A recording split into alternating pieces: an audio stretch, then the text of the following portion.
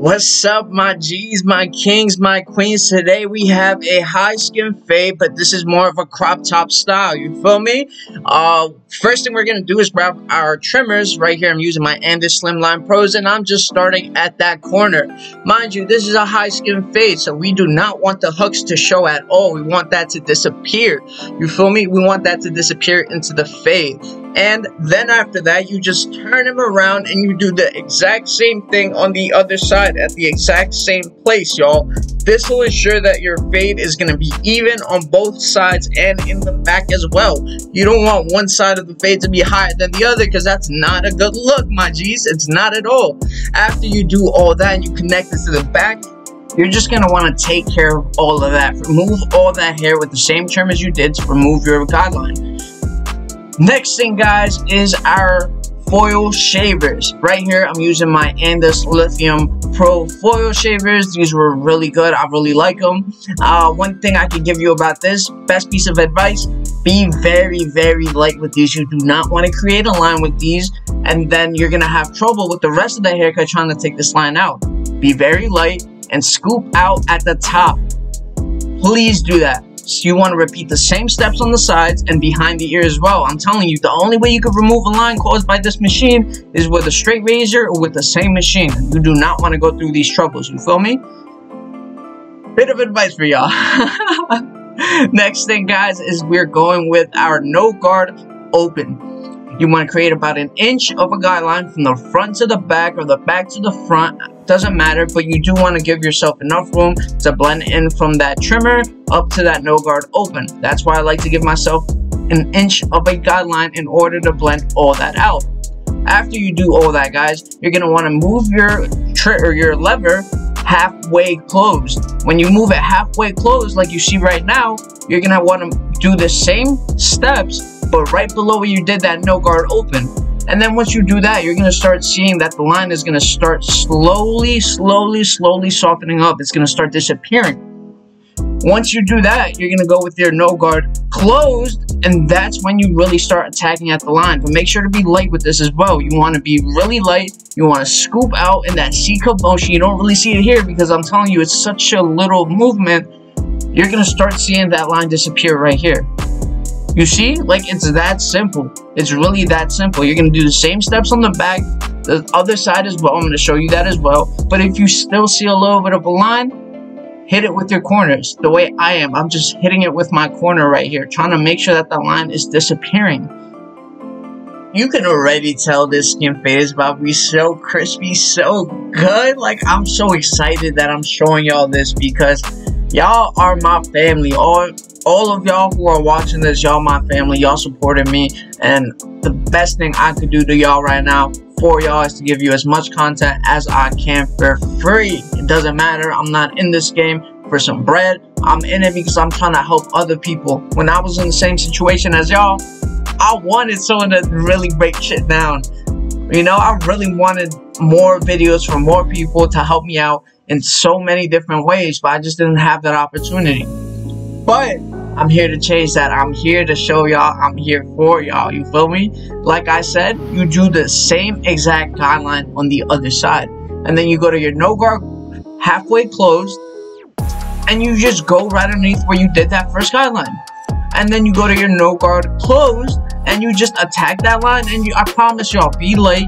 Use that C-cup motion at the top, at the end of your stroke, so that way you won't create any lines because you're blending into that no guard open. You're not going from no guard closed to no guard open. So because you're scooping into that larger, I want to say that larger length of hair, the probability of you guys creating a new line is lower. I'm not going to say you're not going to create a new line depending on how you're cutting hair, but it's lower. And like I've said myself, I've tried a whole bunch of different techniques, on how to fade, but this actually stuck with me the most. This was probably the easiest way to fade, in my opinion, in my personal experience, and my own struggles. I'm telling you, bro, the first year of me cutting hair, I was out here messing people up. Anyways, I'm gonna stop talking about myself. Right here, we got clipper over comb. We're just trying to take care of as much bulk as we can, and we're also trying to give his hairstyle a little bit more shape. We just want to create that box type shape, and at the end, I really actually just make it a little bit more curved in because he doesn't like the box type shape. This is an exception on when you don't do that box shape. But right here, I got my 1.5 guard closed, and I'm just going out about another inch. This is my next guideline. I'm just going up about an inch because you're gonna see I'm gonna grab my 1.5 and I'm gonna do the exact same steps I did from before. I'm just gonna grab my 1.5 open and I'm gonna go all the way up to where I did my 1.5 closed, and then I'm gonna slowly keep closing my lever from there, progressively closing my lever as I keep getting closer to that line.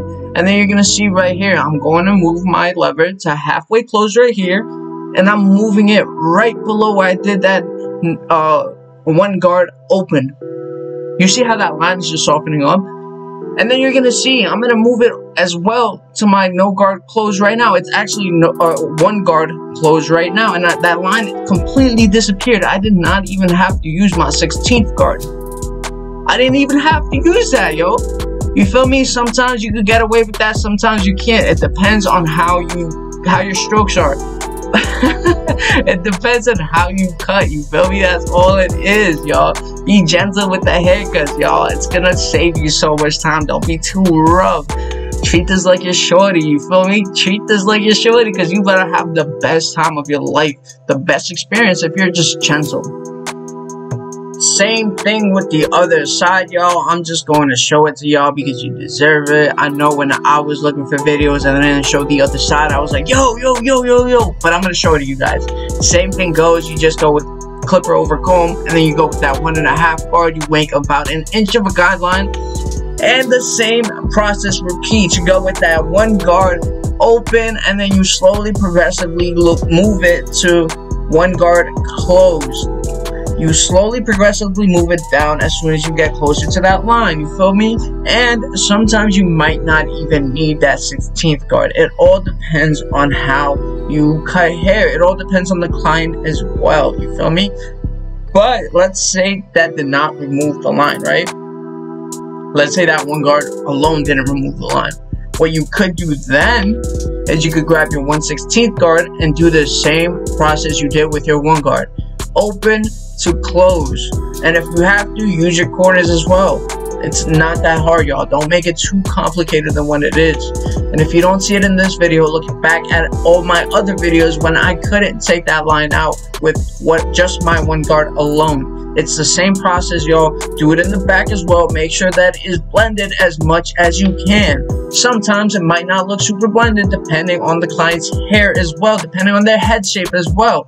Next thing you guys want to do is you want to dampen his hair a little bit with some water. I said a little bit, but it looked like a lot.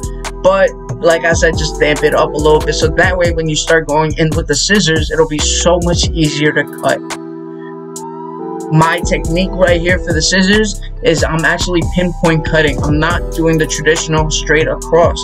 The reason why I'm pinpoint cutting and cutting every other hair when I pinpoint cut is because I want him to end up having some texture on the top. I actually want him to have a lot of texture on the top because his hair is straight. You feel me? I want him to look good. In my opinion, I feel like people with straight hair tend to look a lot nicer with some texture on top. Some people might not like it. I always offer it, but it's all good. With this texture, it's gonna make it look like he has that spiky look, like he just woke up out of bed. And with this haircut, actually, as opposed to the last haircut I've given him before, where he had a comb over, you can wake up and not even style your hair. You know how great that is for some people who wake up, not even style your hair because you're too lazy? Or because you just don't want to, or because you just don't want to put in the time. And this is the best type of haircut if you can pull it off. Like you said, I'm just pinpointing, like I said actually, I'm just pinpoint cutting all around, just making sure he has some texture in his hair. It did take me a while though to try to perfect this technique as much as I can, you know? With everything in life, it's just practice. Do not feel down in the dumps if you cannot do a specific thing. Just keep doing it, even after every single time that you feel like you failed. Eventually, y'all, I promise y'all, it's going to come in. You're going to be like, yo, I've came such a long ass way from nothing, from this. And remember, take pictures, take footage, do whatever it is to record all your haircuts. Because down the line, you're going to get better. You're going to look back at a time where you just could not be as good as you thought you could. That's the motivation that's going to get you to be even greater than when you're already great. Right here, y'all. Sorry for my rambling, but I'm just straightening up the backside of his beard, just making that straight. And then on the other side, you had to do the same. Right here, I'm just prepping his hairline, because who doesn't want a crispy hairline? We want to take care of all the hairs on the top, pin it down with the comb and a pin, and then you just want to work from the middle all the way to the side. Reason why you want to do this, guys, is because you want to ensure that the hairline is even. You do not want one side of the hairline to be higher than the other one. You're gonna have the soldier boy, and when you get to the crib, you're gonna want to fight the mirror. And for the corner over here, I just make sure to use my corners of the trimmer, because the best part of the hairline is the corners. You want to make sure that it's super crispy, super pointy, and that honestly is the best part of a haircut, the lineup. If the lineup is there, you're gonna have such a great experience at the shop. I'm not saying that the fade isn't important, but usually that lineup, if finessed, it could always save a haircut. No matter how the fade looks, no matter how anything else looks. You feel me? But that doesn't mean you shouldn't be well balanced. Working on the other side, you're gonna see I'm doing the same thing. I'm just removing all the extra long hairs from the top, and I'm pushing it up so that way I can work with the little baby hairs on his line up. Be careful. Try to not push him too back. Try to not to push him too far back, guys. I'm telling you, I'm repeating this because I've been there, I've done that. It sucks when you do, and then they're gonna have the Vegeta hairline. You do not want to give them the Vegeta hairline. You do not want to do that, I promise y'all. Someone is gonna hate it, and then you're gonna have to square up with them. You know? But that's just how I'm feeling. I just try to be as steady as I can with whatever I have. Look at that fade though. Look at that nice fade though. Look at that nice fade. I'm just showing a little bit of the beard work. I'm not going to show it completely, but I'm just showing how I do the middle part. I'm using my corners, and I always use my trimmer as if it was a pencil. And when you do this, when you think of your trimmers as a pencil, it'll be easier for you guys to start designing. It'll be easier for you guys to start adding some shape into a haircut, into a shape up, into a design, whatever it is. That's all it is. Once you start realizing that, all your haircuts are going to come out so much crispier. I'm doing the lineup on the beard right now, and I'm going from the top to the bottom. And you're going to notice all my positionings are a little bit different, you know? From the right side to the left side, it's not completely the same. Because as a barber, you have to work in different angles. You gotta work in different situations.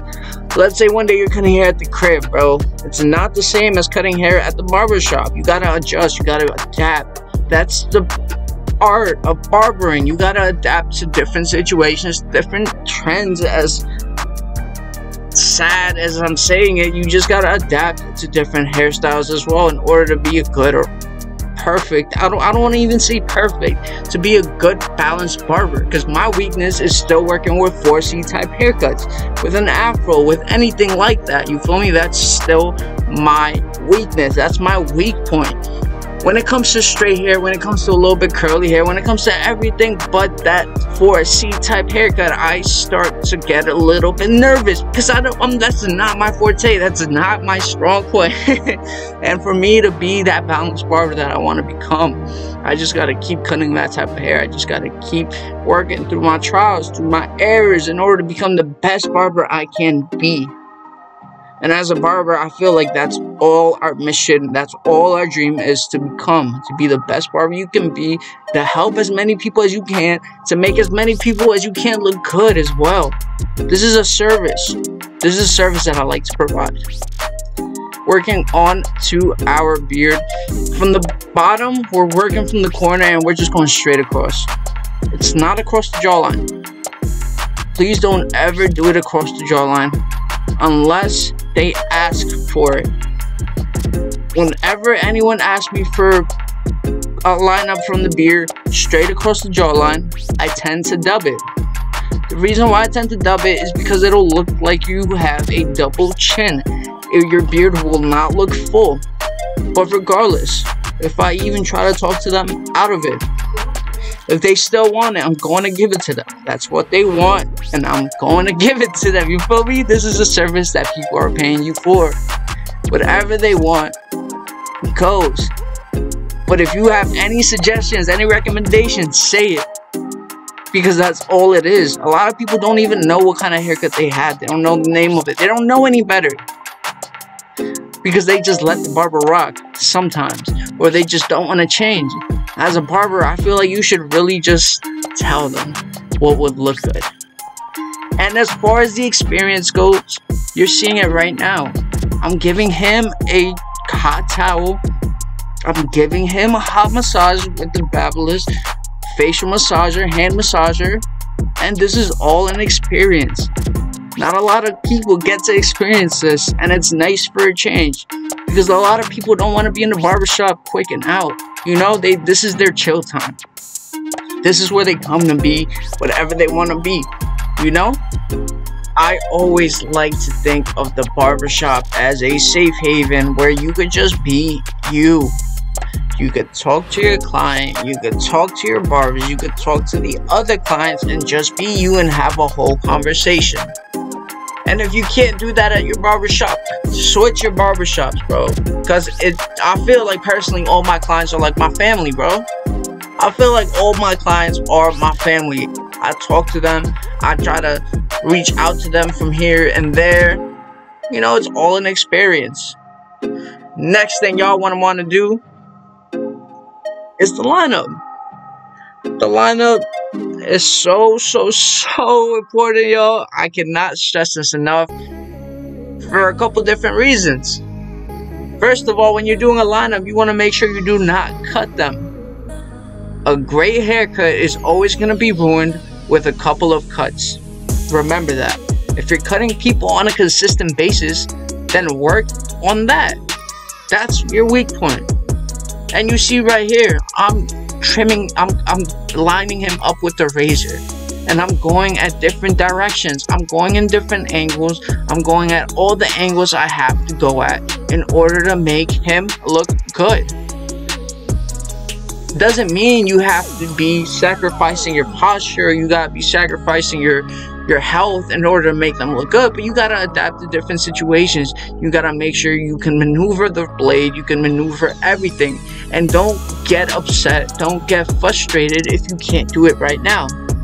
It'll all come with experience. The more haircuts y'all do, the better you guys are going to get. I've been there in the beginning. I've done that in the beginning where I just did not want to fucking cut hair because I knew I was going to mess up.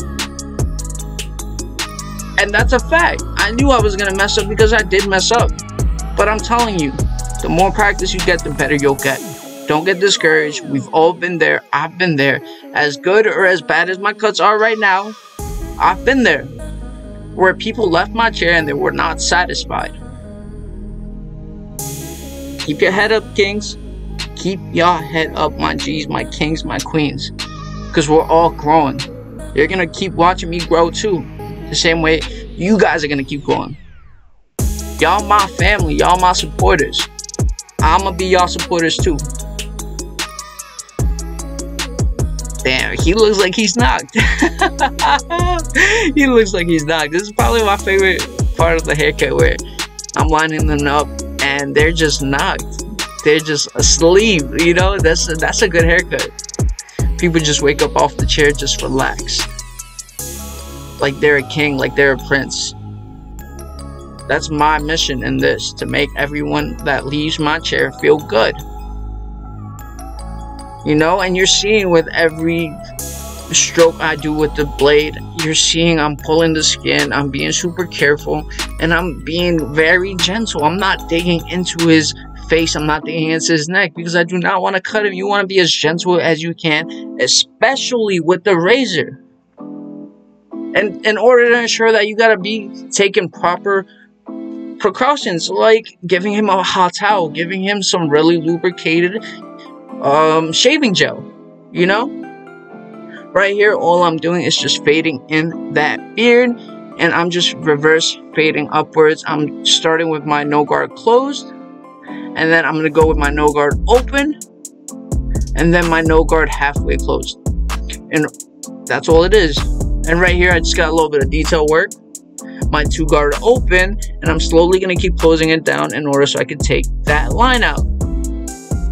You see, I just closed it right here, and it's just disappearing. It's just making that line go away, because at the end of the day, this is a really gradient fade. It's not a short fade, it's a really long progressive fade. And with the clipper over comb, you're just giving it a little bit of shape. A little bit of shape. You see, that's all it is, guys. That's all it is. My boy is looking crispy right now. My boy is looking good. Before you let him out the chair, y'all, please clean up his neck hairs. You don't want him to go out with a crispy ass cut and some wild neck hairs. I really hope y'all enjoyed this cut. I really hope y'all found something in this video that helped you out. At the end of the day, I'm just trying to help y'all out, because I feel like someone could have helped me out when I was struggling. But anyway, I really hope y'all enjoyed the haircut. This was the haircut, y'all. I appreciate y'all watching this. Stay up, my G's. Stay blessed. Let me know if y'all liked it, alright? That's ISO. Rack it up, I got a bit of the bank to make me a safe house. Shake it up, she got her hands on her knees and she bringing the cake out. Smoke it up, I got some gas, some packs, I'm up in the greenhouse. Ball it up, I'm with the gang, we taking shots off the rebound.